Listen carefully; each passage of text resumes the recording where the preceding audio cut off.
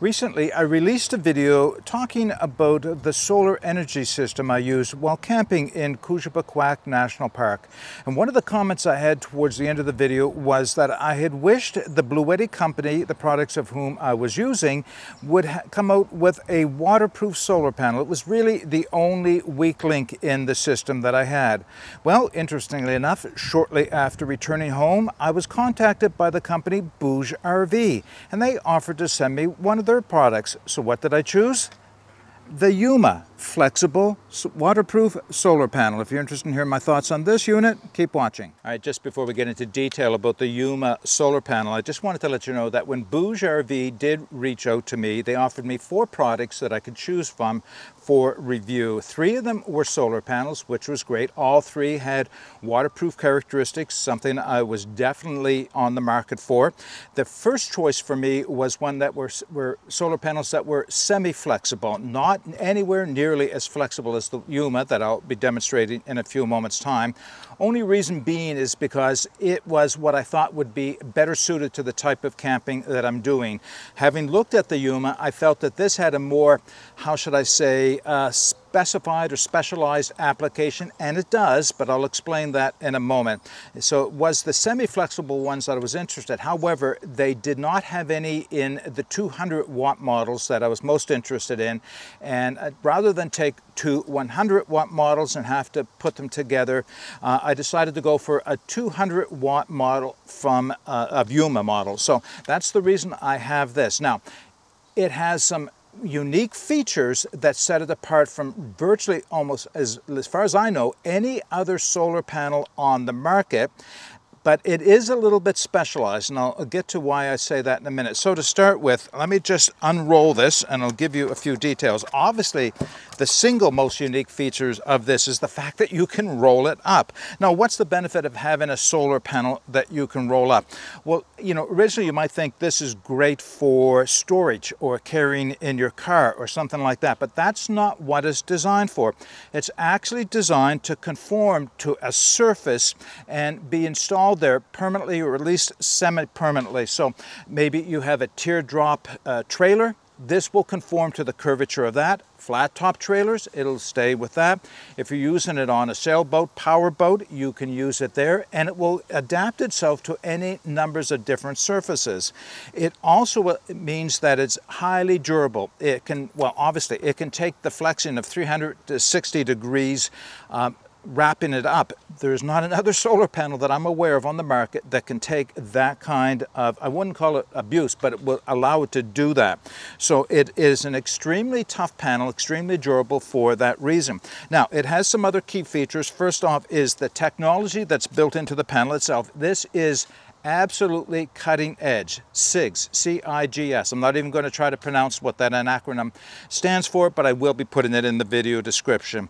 It is the most advanced solar panel technology that allows it, first off, to be as flexible as it is, but also creates a very durable panel, and one that can actually tolerate shade better than a lot of the panels can. Now, the other thing, of course, is if you're looking at this and you're thinking about using it for an RV setup, which is the primary market for this, would be an RV of some type. This competes very well against the standard glass panels that would have a kickstand on the back that you would have to store, take out, and face into the sun, in that this is 70% lighter than any of those panels are of a given size, 200 watts, and like 95% as thin. And of course, the other ones don't flex whatsoever. So it's an extremely lightweight, extremely durable, extremely efficient panel. So those are the things it has going for it. It also has the ETFE coating on the outside, which means it, you know, scratching it would be a real challenge. I mean, if you tried hard enough, you could, but you don't have to worry about being scratched from things falling on it or landing on it while it's on your vehicle, or scratches from virtually just about anything short of actual physical abuse. It's not going to be damaged by that in any way. Now, it's a very simple device. It is IP68 waterproof. Simple in the sense that, you know, there's no controls on it or anything. Now, here's the thing. There are 2 models of the Yuma. Both of them have peel back sticky surfaces on them to help you adhere them to your trailer, conform to the surface. One model has grommets on given points that allow you the option of attaching it mechanically to the surface with screws, nuts, bolts, whatever. This is not that model. This one has strictly the peel back. I would have preferred the other only because it would have given me some options in terms of mounting it. Having said that, I don't think that's going to be an issue in terms of mounting. For me, this will have, well, I'll show you how I'm going to mount it in a few minutes' time. It's not something I would have considered prior to receiving it, but I think it will work out just fine for the use I have in mind for it. It may take some modification, which I'll mention when I get to that point. Now, I'm going to roll it over to give you a look at the back of this and show you what it looks like on the back. So, all of these black areas are peel and stick. So, I won't actually peel one off, or completely off. I'll start it if I can. There is a peel and stick material, clear plastic, and a very sticky surface underneath that will allow you to stick this on the surface so it adheres to it. Once that is done, it's not coming off. Well, okay, it's not coming off unless you want it to come off. You don't have to worry about driving at highway speeds or any winds or water, rain, or anything else causing this to peel off of your RV, your boat, or whatever it is. It will stay on. Again, if you opt for the one with the mechanical attachment abilities, the little grommets, then you can further enhance that by screwing it down to whatever surface. But if you don't want to put screw holes in your RV, understandably, then you don't have to with this model. Actually, you don't have to with the other. You can rely with it and the sticky as well. All right, so as far as the physical dimensions, let me just roll it back over again. You know, I couldn't do this with any other any other panel, handle it like this, right? Now, you do get a manual. I just wanted to point that out. The manual is done in multiple languages. It doesn't need to be as thick as it is for you. There's good information in here, but it's, again, it's in multiple languages. Now, as far as the key features, I mentioned 360-degree flexibility. It has a 10-year warranty, so BougeRV does stand behind this in terms of the quality and durability, and it's expected to last up to 25 years in use. Now, weight. This unit, being the 200-watt unit, comes in at 8.44 pounds, so it's not ultra light, but it's a lot lighter than any of the 200 watts glass panels would be. Now, dimensions wise, it is 82.2 inches in length, 26 inches in diameter, and you're ready for this, 0.06 inches in thickness, and that's what this is all about. Ultra thin, ultra compact, and as I mentioned, very, very flexible.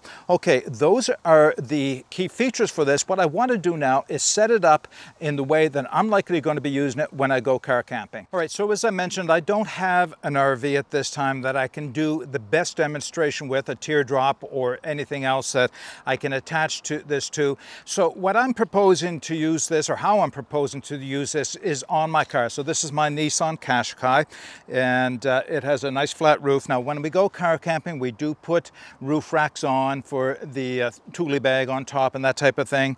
And I'm probably going to be using this in combination with the roof racks when I get to the park where I go car camping. I won't be leaving this on the car while I'm actually driving. Reason being is, well, the roof isn't big enough, to be quite honest. There's an antenna sticking out of the back, and I don't want to do a peel and stick this down. Plus, the toolie bag would be covering it up while it's in motion.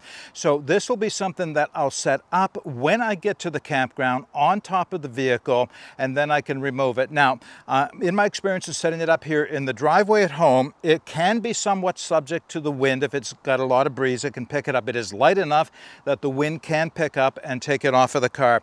So that's where I would have preferred to have the mechanical attachments, the grommets, so that, not so I can screw it down to the car, of course, but so that I can use some type of a system of cordage or webbing or something to physically hold it to the car. So that's why I'm probably going to have to do a few modifications to this. There's enough of a border on it that I can do that without interfering with the panel itself, with the solar cells, and do that. So it'll still work out, and I think as long as it is faced into the sun and it isn't exposed to hurricane or tornado force winds, it should stay on. So let me show you how I will probably be setting it up.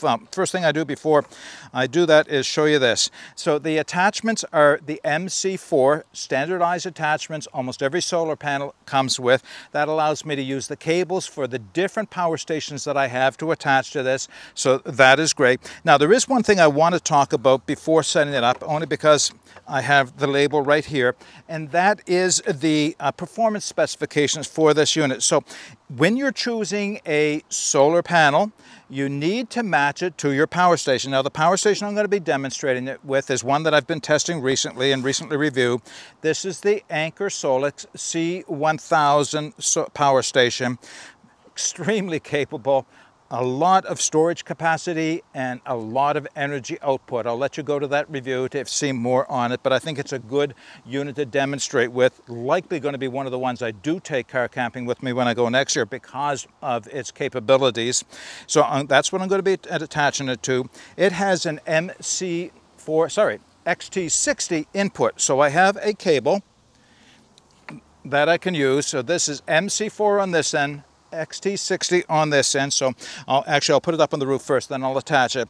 So you do need to be aware of what the voltage capabilities of your power station is. Now, the Anker Solix C1000 can accept a lot of energy in from sources up to 600 watts of solar power. So 200 watt will not come anywhere near to max, what this power station can accept.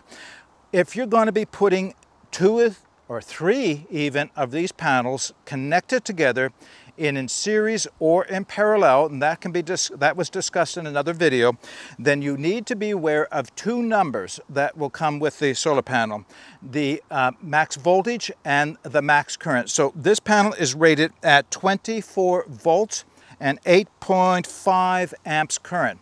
So you multiply them together, you get roughly 200 watts. So when you're putting panels together, you have to understand that if you put them in series, you get one thing. If you put them in parallel, you get another thing. They'll still come out to 200, well, whatever combination of panels you'll get will still come out to the same wattage, but you have to make sure that your power station will accept either the voltage or the amperage or the combination thereof. I just wanted to point that out because I went through that exercise recently with a couple of other solar panels. However, having said that, this 200 watt panel and this power station, perfect combination. I could actually add 2 more and get the maximum out of it.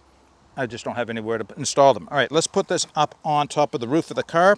I'll show you what that looks like, how it conforms to the roof. Now, this solar panel is long enough at 84, almost 85 inches to extend down over the roof of my car onto the windshield.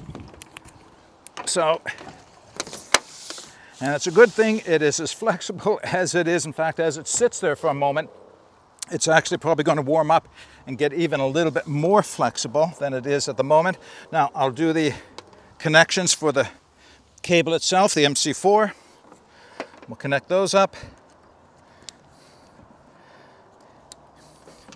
Bring the cable around, and of course I put it on the wrong side. I will be moving the camera in closer so you can see what's going to happen once I put it in. So right now it is about noon. It is late September, but I have perfectly clear skies, so this should be the maximum amount of solar I'm likely to get, certainly for this time of year. So I'll bring the camera in before I even plug it in, and we'll see how much energy it's delivering to this power station. All right, I'm going to try and give as much shade as possible so that you can see the display when it lights up. I have the display turned up to its brightest, but still it's midday, so it can be a little challenging to see, especially on camera. I'll give it some shadow if it's necessary. So let's plug the XT60 connection in. And right away, the display starts to light up, going through its self-check. It will take a minute before it starts to register the amount of energy going in. And I'm watching the number right down here on the panel. 44. And it's going to go 64. Yeah, it's warming up. Warming up's not quite the right word. The solar power station is starting to register the panel on top and starting to build up, and so we're up to 119, Seems to be leveling out at 119 watts going in. I'm just going to reposition the camera, the solar panel a little bit and see if I can't get it to climb a little higher. All right, I've repositioned the camera so it's laying up against one of the bushes in the front of my house, and this really shows one of the shortcomings of a panel like this in terms of its versatility, in that it really does require some type of a fixed structure in order to support it properly. As you can see, it's curving over the bushes, as it would, of course, being the flexible panel that it is, and you really need something behind it to hold it upright, hold it flat if you want, and that is one of the challenges of using this type of panel. Any other application other than affixing it permanently, semi-permanently to the surface of a vehicle like an RV or a boat. All right, so what I'll do is I'll just bring the camera in closer to the power station. We'll see what kind of energy it's going to deliver now. All right, now it's going to be the challenge of you being able to see this, but let's give it a start. I'll plug the solar panel in. I'll try to give as much shade as I can to this. Hopefully it's bright enough that it is starting to show. Starting to recognize the solar panel. Climbing, 65, 89, 117, 133, there we go, that's better. Better angle, 147. 153, and seems to be leveling off at 153 watts going in, which is not bad at all. That's quite a high percentage. You never get 100%, but that's not bad at all. Now I'm going to do one test. I have a piece of paper I just want to throw on the solar panel to see what kind of an effect it has in terms of shading, because one of the claims for this panel is that it is quite shade tolerant. We know that it requires a very specific angle. Oh, and I should tell you this, having tested this out here, there's quite a bit of pollen on it and dust, so that will have an impact as well as any cloud or any other obstructions. But let me just throw a piece of paper on and we'll see what that does to the output. All right, I'm with the solar panel and it is quite windy, and actually I'm using my body to block. I'm probably blocking 20-25% of it just with my body alone. In fact, that's probably as good a test. So I can't see what the solar panel is producing right now, but hopefully it's showing up on camera. I will put a piece of paper, two pieces of paper, let's see, as long as they won't blow away in the wind here, against the panel, 8.5 by 11s. Let's see what that's done to the power delivery. Well, it's reconfiguring. It's almost as if it's going around it. 101 watts, 102. So it is still delivering a significant amount of energy, even with a portion of it covered with those pieces of paper. So yeah, still good performance, 101 right now. Not bad at all. All right, I think we have enough of a demonstration that we can wrap this video up. All right, a few closing thoughts on the Yuma flexible solar panel from the company BougeRV. So without question, this has got to be the most advanced solar panel of its type on the market today. I'm not aware of anything better than this. The fact that it is 360-degree flexible, IPX8 waterproof, shade resistant to a degree, as you saw in the demonstration. Very thin, very lightweight, very, very durable, with quite a nice warranty, 10-year warranty on it. I don't think that's going to be easy to beat at all. I think that companies are going to have to go a long way to even match that. Now, as I mentioned, it does have very specific application. It's really intended for either permanently or semi-permanently being affixed to the top of some type of a structure, like on an RV, maybe on a teardrop trailer, maybe on a sailboat, powerboat, those types of things. Places where you're going to be putting it and you're not going to remove it. And I think it's ideal for doing that. It's less than ideal for the application I have for it. It is working, putting it on my vehicle, but as I mentioned, I'm going to have to make some modifications in order to keep it on my vehicle once I get to the location that I'm going to. Had I a larger vehicle with a flat roof, I may consider putting this on in a semi-permanent way, but honestly, that's not what I'm going to be doing with it, because it's not something I want to leave you on there year-round exposed to the weather. I just won't be making any use of it. So it is perfect for the application it's intended for. It's a little bit less than perfect for the application I'm likely to use it for, but that in no way is a strike against this product. If you have a trailer or an RV or something that you want to attach this to, then this may be a good choice for you. So what I'll do, of course, is all the specifications that I'll be putting, not only the ones I mentioned, but all the additional ones that came with the Yuma, I'll be putting them in the video description, along with the link and the discount code if you are interested in purchasing this. If you have any comments or questions, please put those in the comments section below. But until next time, get out and explore and take that path less traveled, because it will make all the difference. Bye for now.